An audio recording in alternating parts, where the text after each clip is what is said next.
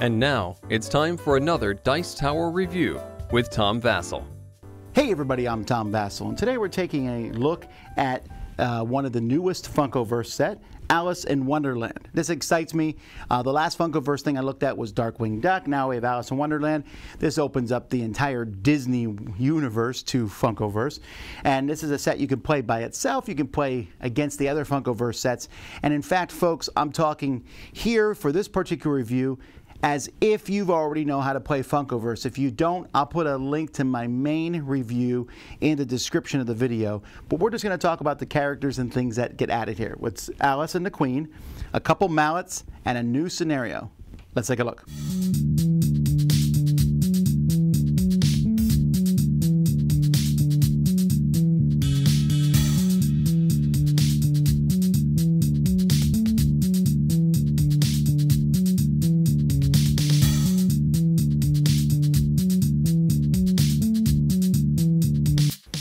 Okay, so let's take a look at the characters. First, we have Alice here. Alice has the White Rabbit minion token. So several of the new sets have minion tokens that can be summoned. So whenever she's exhausted, the minion token comes out. By the way, Alice has a defense of 2, which is good. Anyway, the Alice can move around, and she moves 1 towards the White Rabbit. That's okay. The White Rabbit can go around and do stuff. Has a defense of 1. Not bad. You can use that extra kind of a minion. Alice's abilities are interesting. She can shoot over to a token that's 3 squares. That gives her some pretty fast movement, and when you combine that with grow smaller, she can move 2 and move through rivals and obstructions. That's really handy on a board. She can move through things. That's even better than moving through rivals.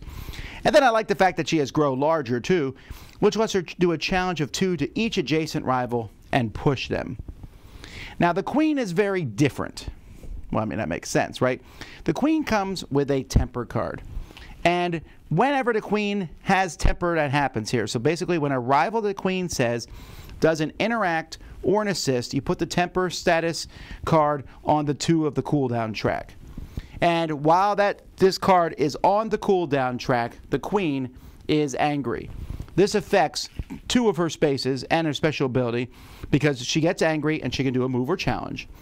But she has this amazing Off With Their Heads ability, which is a challenge 4. That's fantastic, except when she's angry, the ability cost goes down by 2. That's even better. A challenge of 4, but you can just stick it on the 1 and you can use it next turn if you stay angry. You want her to get angry. Basically, she is a kind of character who you don't want to do things around her. You want your characters to stay away from her. She also has all ways are my ways. Move 1 and ally doesn't move 2, and if she's angry, they can also fight. And she can just make someone come to her, a rival or a token, and bring it within 2 squares. Now you notice that each of them has a mallet in their hands, and there is the pink flamingo mallet and the green flamingo mallet. These are essentially weapons. They both are challenge 3. The pink one lets you move 1 in challenge 3, and the green one knocks somebody back. Challenges 3 and then moves the target back. I wanted to mention one of the scenarios in here because it's croquet, which is certainly one of the more unusual scenarios I've seen. In this one, you still have point tokens you can interact with, you still can knock people out, but you have the balls here, which you can use. Your team is going to be moving around, and you don't need the mallets. Anybody can do it. When you're next to a ball, you can challenge the ball, and you'll roll, and the number of successes that you roll, so here I rolled 3 successes, you can hit it that many spaces, and if you move it through one of these playing cards, you put a check on it and you get a point. So now you have to hit it through another one before you can hit it back through this one. If you hit somebody else, if you hit an obstacle, you stop, but if you hit another person, that person will move the remaining of the distance and the ball stops. That's pretty much it, but it does add a different layer. Now this is one side of the board. We also have a smaller side. I never play on the smaller sides, which is sad because I really like this side here, having the table. And there's 2 different scenarios for each. But like I said, the best scenario is this croquet. Components for the game are fine. I like these. They look cool, the pink and the green flamingo. The crystals that come with the game are pink. You get plenty of tokens, everything you need to play by yourself.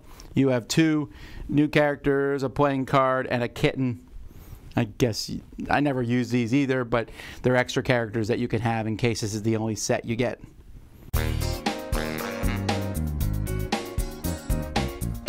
Now, I know some of you are saying, a new scenario, Tom. There's new scenarios in every set. You're right, there is. Each set has scenarios. Most of these scenarios are fairly cookie cutter. There's been minor variations. This one I felt was one of the most unique ones to croquet. It's one of the main ways I want to play the game now. Also, come on, how often do you want to play Batman versus Darkwing Duck versus the Kool-Aid Man in croquet? So that's kind of fun. But that's one thing I like about this. That's a cool scenario. But I also like the characters. Now, the Queen may be in my top 10 of all time. Alice is good. She's fine. But the Queen, I love that temper. I love the power that she has. And the theming of it is fun.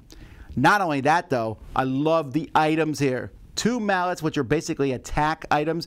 There's a lot of items in this game. Most of them are not attack items. They do various things. But sometimes it's nice just to have something that hits the other person. And having this mallet, I think there already is Harley Quinn's hammers in the game. You got these flamingos you're hitting people with, but they're cool. They're both 3 challenges. One of them pushes. I like the move better. To be able to move one and then challenge, that's a really solid item to have. But they're both great, and I can see lots of people using them. So this is a great set. It's a lot of fun. Thematically, it looks cool. I like the artwork and everything involved. So definitely check it out. If you're a Funkoverse fan, you know you're going to want to get this no matter what. But this is one of my favorite 2-player sets. Dice Tower Judgment, excellent!